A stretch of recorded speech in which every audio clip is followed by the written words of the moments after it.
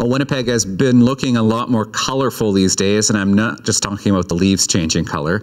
The month-long wall-to-wall mural and cultural festival is well underway, and mural artists have been hard at work leaving their mark on our city's walls. For more, we've reached Chloe Chafe and Andrew Eastman, the festival's co-directors. Thank you for making time for us today. Hi there. Thanks for having us. So first of all, maybe just tell me what the wall-to-wall festival looks like this year so far. Absolutely. So we are running all September, so we're well underway. We just finished a few events like our drag brunch at the Tallest Poppy, and our mentorship is really underway at Studio 393. And now we are painting murals, and we have 3 more huge events on the way. So Andrew, what is happening this week for the festival? So we have a couple murals underway. We're really excited to be back painting some pretty big, exciting murals across Winnipeg. We're painting one currently at the back of 474 Main Street, right in the heart of the Exchange. It's a pretty iconic wall. It has the old ghost sign of Bert's Saddlery mural, Bert's Saddlery Co. on it. And we are preserving that sign and then accentuating it on the top and bottom with sort of study of that sign itself. The artist is Joseph Pilapil of the Traveling Sign Painters. So that's going to be a really nice pop of color right in the Exchange there.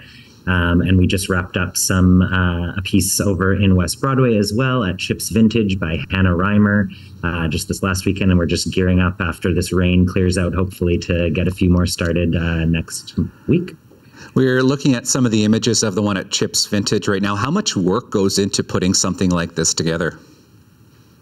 Yeah, so as far as murals go, it's a pretty lengthy process. It's lots of consultation with the building owner, with the community, finding funding, and then pairing a contemporary artist with this building.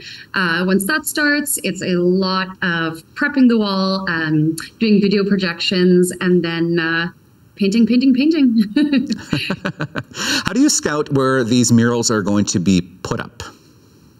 Yeah, we work closely with a lot of the biz organizations across Winnipeg, as well as lots of community organizations. And we partner with them to disperse their funds amongst their different biz members or partners.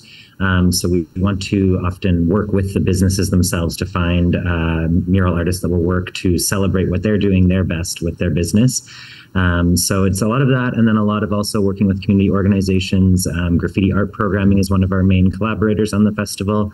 We also work with organizations like Urban Shaman Gallery and Mama Way and End Homelessness, and they often have projects in mind that they want to execute, and we are able to facilitate those for them and integrate them into the festival. How would you like to see this festival grow in the coming years? It's a tough question, but I think we really want to continue really leaving a legacy of skill sharing between artists so that there's lots of new emerging artists that are able to have the skills to create murals and events. So we're really, really proud that the fact that we've been able to offer workshops and mentorships in the 9 years that we've been doing this. So I think it's really that. It's giving artists and the community the capacity to be able to produce public art for years to come. One last question for you guys. If people want to find some more information on this, where can they go? Yeah, you can visit our website, wall2wallwpg.com. There's a list of all the artists, all the curators, all the partners, as well as a really cool interactive mural map there that shows the murals that we've created over the last 9 years of our festival. So lots of information there, and you can follow us on Instagram and social media at wall2wallwpg. Anywhere else? That's it. That's it. All right. Chloe Chafe, Andrew Eastman, co-directors of the Wall-to-Wall Mural and Cultural Festival. Thank you for sharing some information with us tonight. Thank you so much. Thank you.